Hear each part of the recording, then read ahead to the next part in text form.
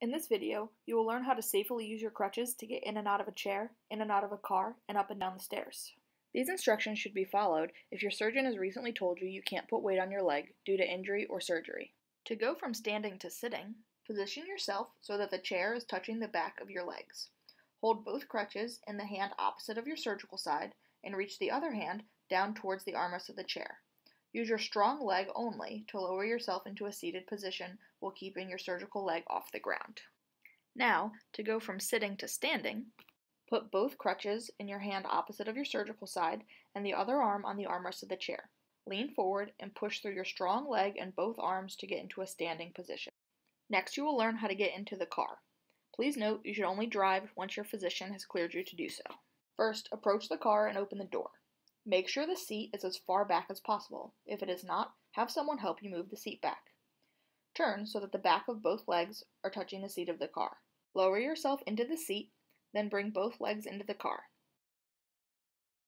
You can put your crutches between your legs or in the back seat, then shut the door. Now, to get out of the car, open the door and bring your crutches out. Swing your legs so they are outside of the car. Position your crutches in each hand and stand up with the strong leg while keeping the surgical leg off the ground. Next, you will learn how to go up and down stairs, both using your crutches and scooting on your bottom. To go upstairs, if there is a handrail, position yourself next to the handrail and put both crutches under the opposite arm of your surgical side. If there is no handrail, keep one crutch under each arm. Now, keep your surgical leg off the ground, your crutches on the ground. Hop with your strong leg up the first step, then bring your crutches up to the next step and repeat.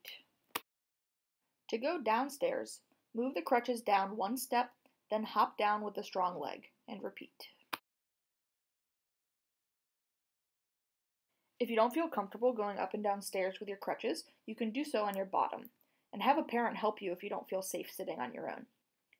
Use your strong leg and both your arms to push yourself up and then slide to the next step. Then bring your crutches with you.